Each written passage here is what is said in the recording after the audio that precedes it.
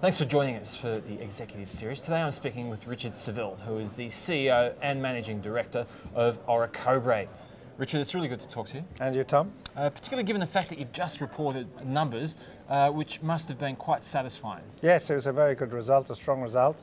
Production was up, pricing was up, margins were up. In fact, we had a record margin of 67%. It was a very strong year. Now, are you sometimes surprised by the negativity around the predictions or forecasts for lithium prices over the course of the next couple of years? Well, there's a bit of a disconnect here between the behaviours of long-term view, long-term interests, and short-term. And of course, the short-term looks at what's happening in the market today, but on the other side, the long-term's looking at securing supply and long-term growth and long-term demand.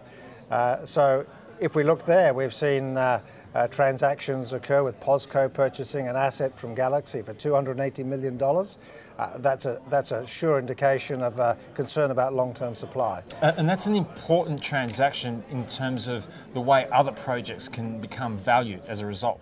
Indeed. So if we were to apply that kind of way of valuing our exploration assets in Cauchari, and then that would be of a similar value.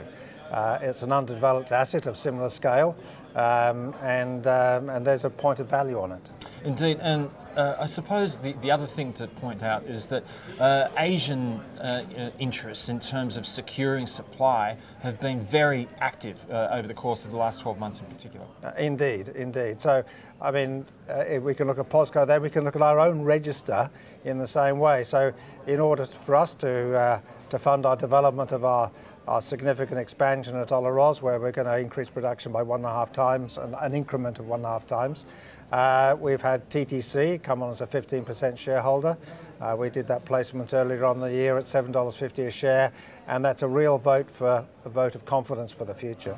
Indeed. Now, you're about to embark on an important stage of development with Stage 2, and you've spoken around the issue of how much you've learnt from the first iteration. Yes. What's the most important aspect?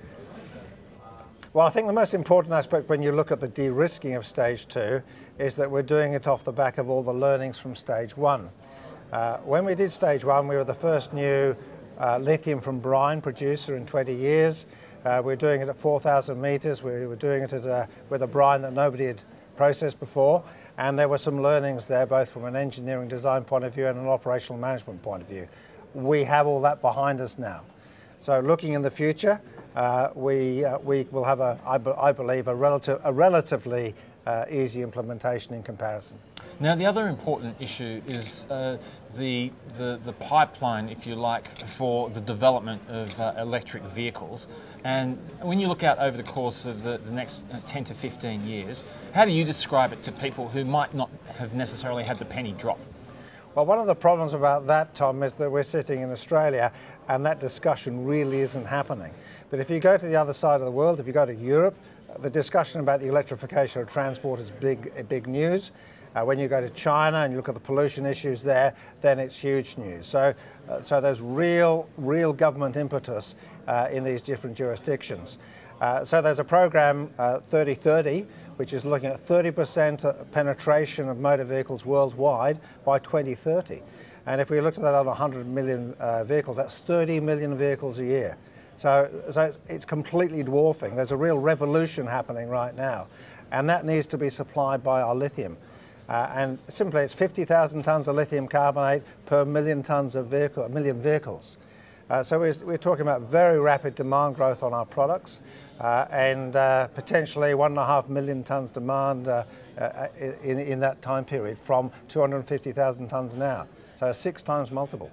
So within that context, you occupy an enviable position of being one of the lowest cost producers in the world. Is that going to continue to be the case? Yes, it is. In fact, we should improve our operating costs. We're not quite at full production rate on Stage 1, so we have some economies that we develop there. We can then go through our optimisation, and then we get another step up in, or step down in operating costs with the expansion. So we will maintain our position at the bottom of the cost curve with our cousins on the other side of the Andes in Chile, and we'll maintain these kind of margins. Richard, it's always good talking to you. Thanks for your time. Pleasure, Tom. And thanks for joining us for the Executive Series.